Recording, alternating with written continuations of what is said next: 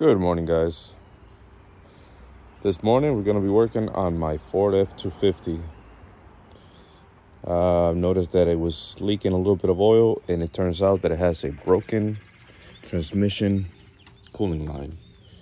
So while I was gathering parts, seeing what I need, one of the lines is broken, but I'm going to replace both. I had a bucket just grabbing on whatever was dripping, whatever oil was dripping. So far it has that much from sitting a couple of days. Luckily it happened here in my yard, so no damage was caused to the transmission, because it was just a little bit of oil that came out. It was on the driveway and I noticed it. But let the fittings soak, because they're all rusted. Let the fittings soak with BB Blaster, because they're all rusty and nasty. So there's two lines. That one is the one that's broken right there, where it's nice and rusty and wet. And if you're doing this job, I recommend you go to the dealer for these parts, because you got to get the right lines. For some reason online it showed one, then the other one, so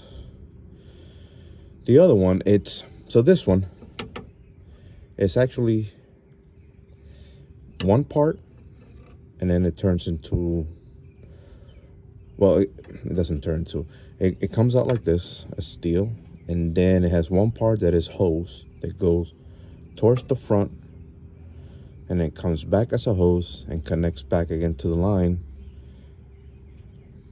another steel line that goes back to the transmission. So this one, the one on the driver's side, it's like a four sections. So you gotta buy 4 sections of hose. The other one, it's a one complete hose or line, which is this one, and this one, rusty one, which is the one on the passenger side. It connects right there. So they both connect to the bottom of the radiator. And this one turns into hydraulic hose, right? And it goes back to the transmission. One section is hydraulic hose, and it turns into steel, and it goes back to the tranny. While the other one, which is this one that I was talking about earlier, there's the hose part right there, and that goes towards the front over here somewhere. There's a cooler, and from the cooler back out as a hose, and then the hose connects to a line, a pipe like this, and it goes back to the tranny. So I didn't know that part. By going to the dealership and talking to the guys, and I figure it out. So this is basically the picture of the parts. Here's the 2 lines connected to the transmission. This is the tranny. The 2 lines. And as you can see, this one right here, that's the number. It continues, turns into a hydraulic hose, and then it goes down and over. So it goes down and over to the connection right here. And then you got the other one, which is one of these, and it stops here. And from there on, there's nothing else connected to it, right? And that's because this section right here, these are the hoses that go into the cooler and back out to the cooler. Goes into the cooler, comes out of the cooler, and then turns into a pipe, and it goes underneath the radiator. Okay, here's the cooler in the front, and there's the 2 hoses, these 2 hoses.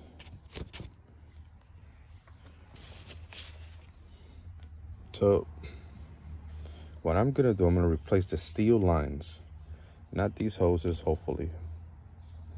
But if I have to do these hoses, then I will. But right now, I'm just gonna replace the rusty lines because I didn't get those hoses, and there's more work, so I don't know if I want to get involved on doing that today. We're just going in the front somehow and I'm bolting this. I don't know if the bumper has to come out or I can do it without removing the bumper. So here in Connecticut, this is what the dealership charged me for the pipes, the hydraulic pipes, these guys.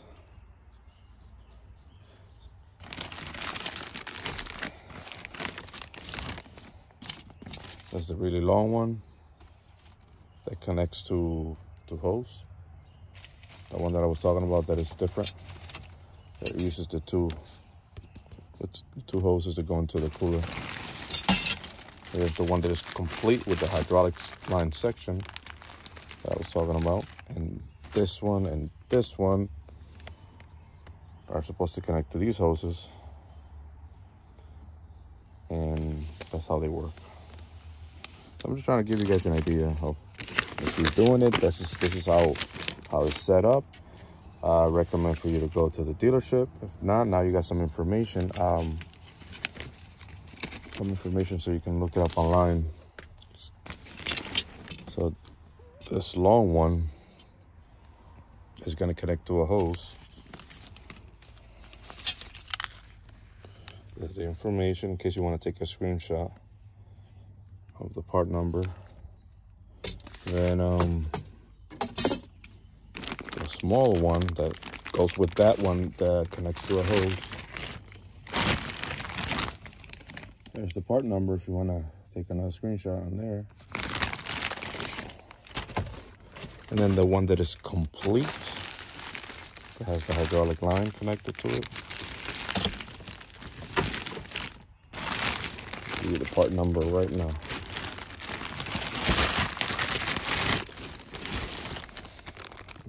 There it is. So you can take a screenshot of that.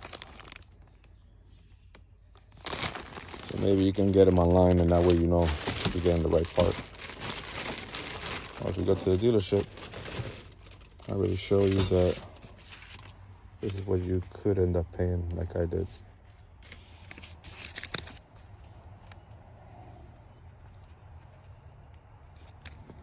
All right, now let's get to it. Let's get to work. So I'm not gonna really show you exactly how I'm doing it, just removing and replacing, but I can show you what kind of tool mines require. So I noticed that they could be metric, but you know, I think this one uses, and I already released it, I already broke it loose the other day. This one uses a 5/8 fitting. That's the one on the passenger side. The one on the driver's side, for some reason, I don't know if this got replaced before, but it's not using the same size wrench. I got a AutoZone wrench, a metric, and it almost seems like it's 18. It's the only one that fits right on there. Because 19 was too big. I'm gonna go with that. I recommend you use a line wrench. Don't use a regular wrench because they're pretty tight and they could strip and then you have all kinds of problems. And put another wrench on this fitting. What size is that, you ask? Good question, because I think it's 22 millimeter. I got a 24 and it's a little too big. But you can use an adjustable wrench on there, or even a pipe wrench, whatever you got, just to hold it in place. Because if you try to turn this one, this is going to want to turn too. Or you can use a channel locks to hold it, because remember, you're just holding it. So 18 millimeter, or for this one in my case, and 5/8 for that one. That's what's working for me right now. And I'm gonna remove them from here, and I'm gonna remove the section of the hose off, and then I'm gonna go back to the transmission. They're on the passenger side of the tranny, but I can record that when I'm there. And then remove them and install them. That's what I'm gonna be doing. And oil, as far as oil, you know how I was looking up online. This is a what is called 4R100 transmission, and it takes the Dextron 5, I think it is called. So make sure you put the right oil too in these transmission. Look it up online. I think, if I'm not mistaken, it's Dextron 5. Make sure you put the right amount of oil in the truck so you don't ruin your transmission. And at this case, maybe removing whatever is in the pan and doing a transmission oil change won't hurt. Yep, so I got them loose. This is the one on the driver's side. Make sure you got that bucket, that container to grab some of the oil that's gonna fall out. Because remember, the line is full of oil plus the cooler. I mean, yeah, the cooler inside the radiator. Whatever's got in there is gonna come out, so you don't wanna make a mess. And that's the product I use for soaking them. PB Blaster. It works pretty good. I recommend it. And like I said, guys, in my case, 18 millimeter on one side, and for some reason 5/8 on the other. But this one could be metric, could also be metric. What is 5/8? Maybe 17 millimeter, 16 millimeter. 5/8. I think 17 millimeter. But use line wrenches and use something like this to hold it, or an adjustable to hold the fitting on the radiator. All right, fellas, I got the piece of line that goes from the hoses to the driver's side, and here's the hose. There's the hose. It comes out pretty easy, guys. If you have a hook, I recommend you to use a hook like this, or a small screwdriver, and work it in the hose, in between the hose and the fitting. Work it to unstick it from the line. Obviously, you have to release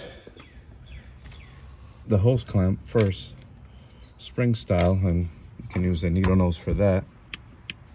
Like this, squeeze it and get it out of the way. So those are the tools you're gonna need, something like this. A hook or a sharp object like this, or even a small flat screwdriver will work, but you got to work it. Try not to hurt the hose if you're going to reuse it. Keep that in mind. And if your truck is rusty like mine, I also recommend you using safety glasses, because everything starts coming down on you when you're working out here. My next step is to unclip this. I think I gotta use a screwdriver or something and stick it in here and pop it open. I'll show you when I do it. All right, guys, so I popped that clip out. It's easy.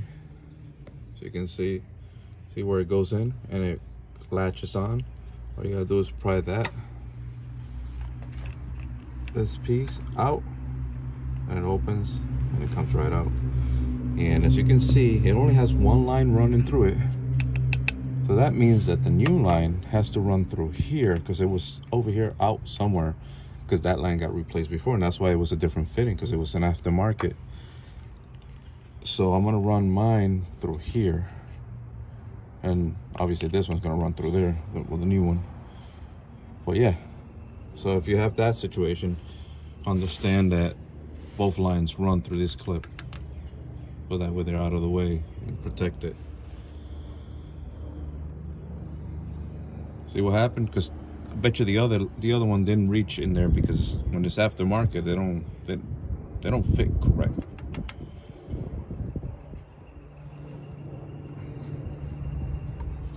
All right, moving on. All right, guys, got the other section of hose right there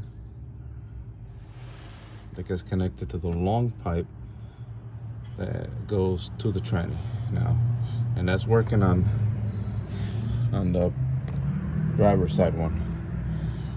That's already connected and routed correctly to the hose, and then the other hose section, which is that one, goes to the line that goes, there's a long line that goes all the way to the back. But I have to remove that one, which is right there. Is it? Where is it? Where is it? Kind of hard to see. But the two lines are right there, and they go all the way back to the tranny through on the side of the engine. And it has that clip. You see that clip right there? You have to unclip it from there. That clip right there.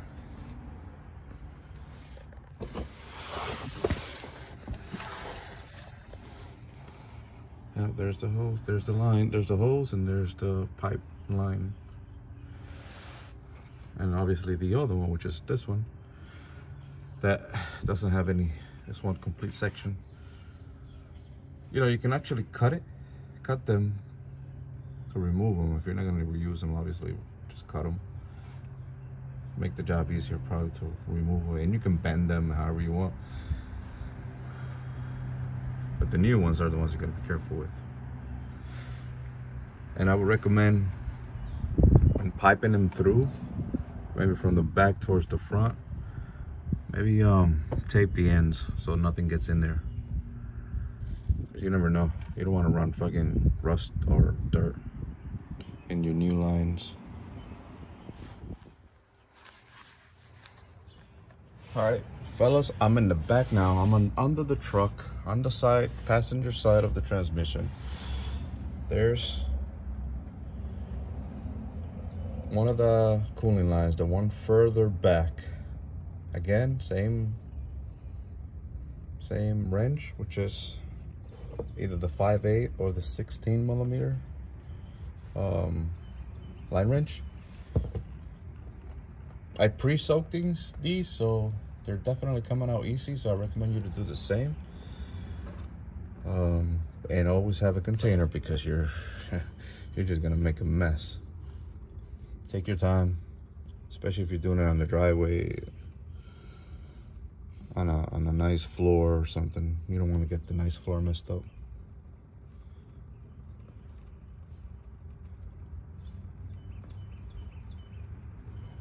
At the other one,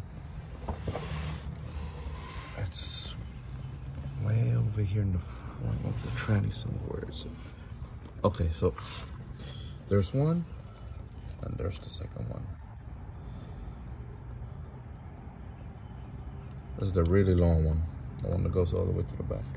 And then I think they have a clip right there, and then they go to the engine, on the side of the engine.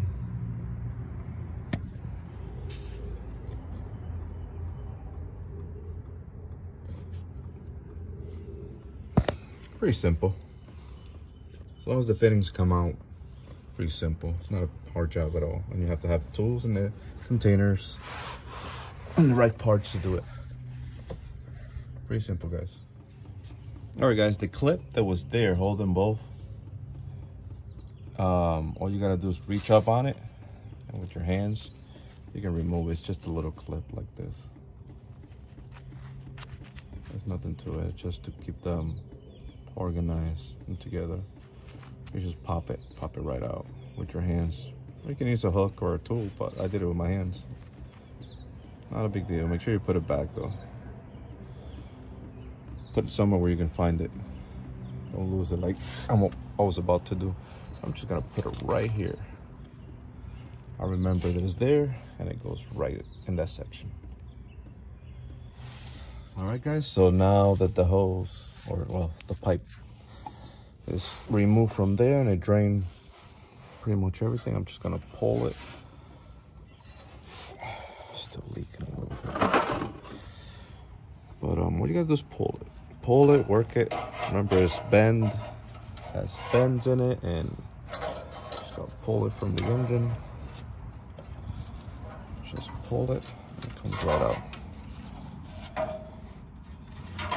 And that's how you're gonna feed the new one. And that's it, she's out.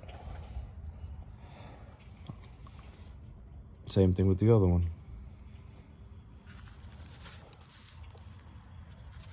So as I'm trying to remove the other one, because it has that extra, all this extra bends and stuff, you gotta work it. I think I'm gonna pull it towards me, towards the front. See what happened. See if it makes sense. I don't know if it makes sense, but because working all this through the back might be challenging.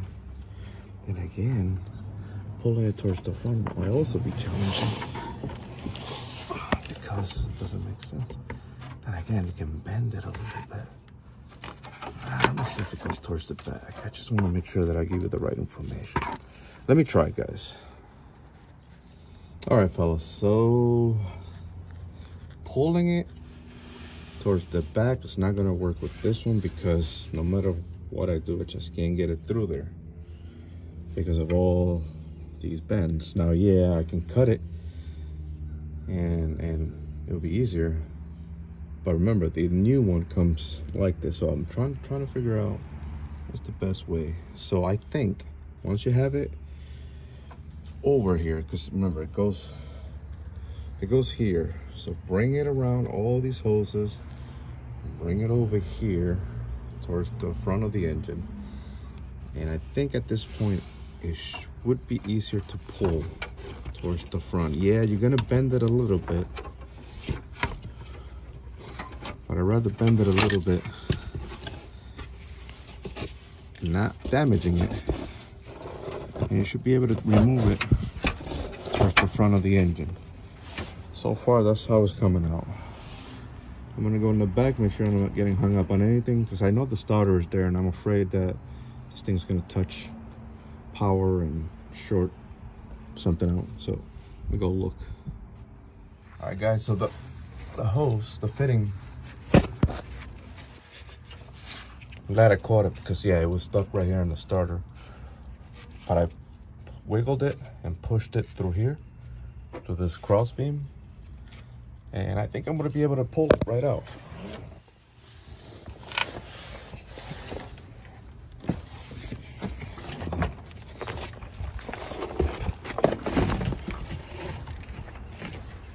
Should be able to pull it right out.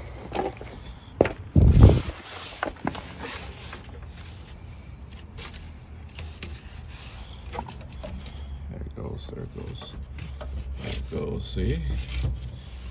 There you go. So now I know that that's where it goes in. So it came right out, guys. I bent it just a little bit here and there, but it's not major in any way.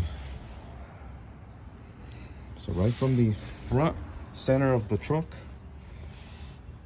on the side of the engine, that's where the other one's gonna go through. I'm gonna tape the ends. I don't want nothing to go in there. I'm just gonna shove it through. But yeah, it's doable. It's not a big deal. It's a little challenging, but there it is. All right, guys. I know I got lucky removing the O line, and it hit the starter. I don't want to try my luck again. Just in case, I'm gonna disconnect the negative on my battery. If you got the original connections, it's gonna be 8mm. Make sure you disconnect them and pull them to the side where it's not gonna touch the terminal. And the line is going in. Ready. I taped the ends. I don't want to get dirt in the new one. And like I said, guys, I didn't bend it much. I ended up tweaking it, but it looks pretty much the same. So you don't have to force it that much. So you know, I'm gonna stick this side in first, like I said, right in the center where it goes, and work it in. Take your time, have patience. If you get frustrated, walk away from it. Go get a drink of water, go drink some coffee, walk away from it. It's not that hard, but you don't want to bend it and kink it in any way or damage anything in the process. All right, guys, let's get it. All right, so this is how you want it. This is how it's going in for me, with the fitting sticking down towards the cross member. In that position, I'm gonna slowly push it in. It's going in. Just work it in. There you go. I'm all the way through now. Right, and it's touching right here. Oh. Yeah, she fell in. And she's hitting something. Now I gotta see what's going on the other end. That I can continue. Oh no! I can continue forcing. But it's hitting now. Might be hitting the starter, might not. Oh, there it goes. Move it that way. And I can see the fitting on the other side. You see it? I see it over there. Moving. So I'm gonna go back there. I'm gonna get it over that bar right there. Gotta get it twisted. Ah, nope, I did it.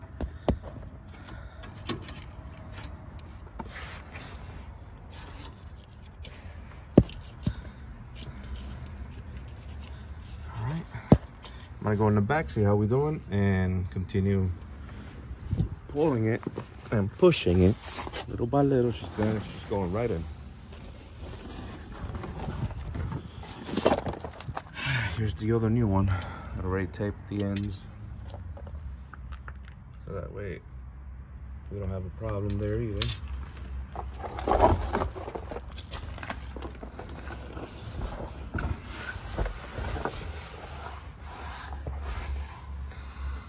Just over here. Yeah, I'm glad we came to check because she's actually in the wrong spot. She has to be on the other side of that exhaust pipe. Has to be on this side. Let me fix that real quick. All right, guys, I adjusted the line from the other side of the pipe. And there she is. I connected it to the transmission. She's all the way towards the front.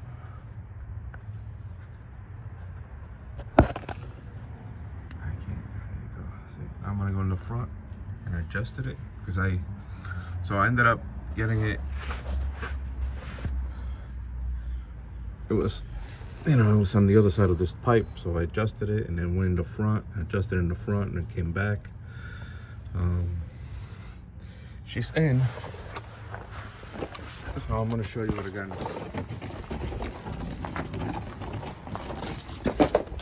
Drag this cardboard. I got another piece of cardboard, but I keep on using the same one. I can have two.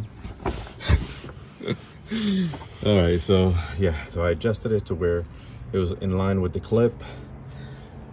And on the other side of these two hoses, coming around the bottom, and she is practically ready to get installed right there. And go on the clip that holds it right in place right there. So you have it, guys. It's easy. This is the most challenging one, and you saw me doing it without lifting the engine or doing some crazy bend or anything. I didn't have to bend this one at all. I just work it. Just work it in there. Follow my instructions, and you should be able to do it just like me. I'm gonna take the tape off, connect it right here, put it on the clip, and then work on the other one, the easy one.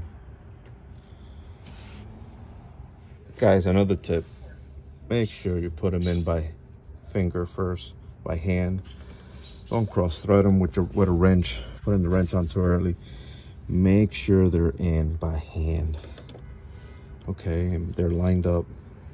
This one was giving me a hard time, and it reminded me of that. Because I wanted to put the wrench on it, and you can end up messing things up like that.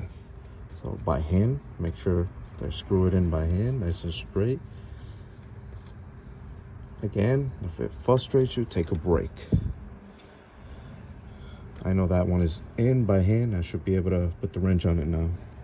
It's sitting where it needs to be sitting. All right, now I'm working on the long, easy pipe. I'm sticking it right through there. Now it's gonna go in the tight spot where the engine is. I'm gonna work it nice and easy. Yeah, that one goes right in, no problem. No problem. Sitting right about where I need it. I'll remove the tape and screw it onto there. And then once I secure the front, I'm gonna come back and put that clip on there. Remember the clip?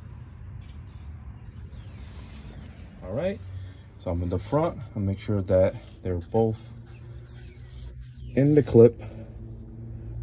And I put the hose back on. Where is it? Where are you? Oh, wait, no. Right there. Put the clamp back on, the hose. Now I'm gonna go in the back and tighten up all the fitting. Both fittings of the two lines. Because now everything is in place. Now I can make everything nice and tight. This is tight, this is tight. Put the clip on the back and we should be good to go as far as the installation goes.